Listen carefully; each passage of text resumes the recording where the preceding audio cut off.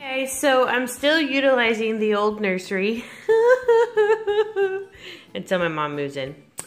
But here is baby, the new baby. I changed him. He looks so adorable. I did some photos of him too, which they may pop up in the video or they may be at the end. I'm not sure whether I'm gonna show them now or show them at the end of the video. But I changed him and he looks so cute. And I have decided on a name for him. Yes, with Jackie's permission, I'm allowed to name him the name I picked. And no, it's not Leaf or Forest or anything fun like that, because she really cracked the whip on that. Don't you just see who wears the pants in this relationship? Sure as the heck ain't me. I see you wearing pants. I am wearing pants. Shut up. Be quiet over there. Everybody wears pants. Look, just make your own video and leave me alone. Well, why are you looking at me then like you want me to say something? No, I wasn't, but you had to butt in like it was your business. Ugh. Anything that happens in this house is my business. No. Okay, anyways, sorry guys for all that drama. Oh, gosh. She's just dramatic over there. But yes, I had to get her permission for the name. Which typically she really doesn't care. She just lets me name all my 50 million reborn kids I have. But maybe she really likes this one a lot. Maybe that's why she was so, you know, all up in my business with what I was naming him. So his name is Blake. Shelton. Oh, I think that's the only reason she let me name him Blake Shelton is because she likes Blake. That's her man crush Monday. That's not true.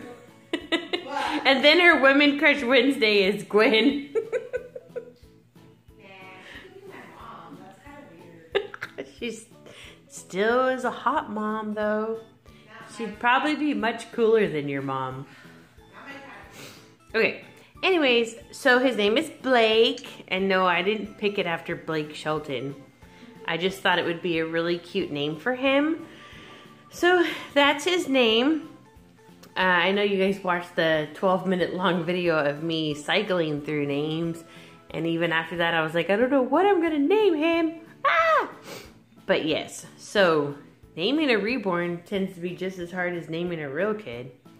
I don't know, or naming your pets. No, the pets get names pretty easy, but it's just because I've used all the really cool names I like. But I'm going to stop letting Jackie, you know, judge me and my names, and I'm just going to pick whatever I want next time. No, it's nice to have her opinion, because I don't want to name it something and she's like, God, why did you name it that? I can't stand that name. Or that's my ex's name. You know, so I like to have her input when it comes to naming the reborns. But yeah, so there he is. He's looking so adorable. He is just a cutie.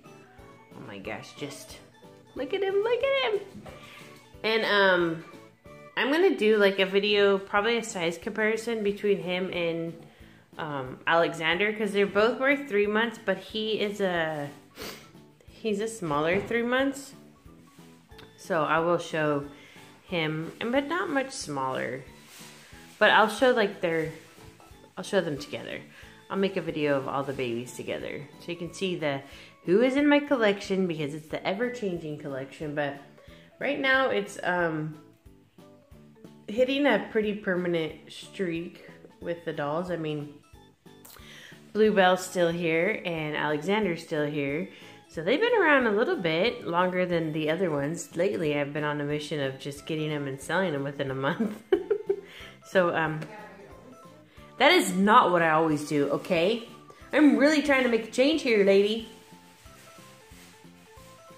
Typically, I would keep them for a couple months. I don't know, would I only keep them for a month and something? Oh, I'm such a horrible mother. Thank goodness I can't sell Tambry.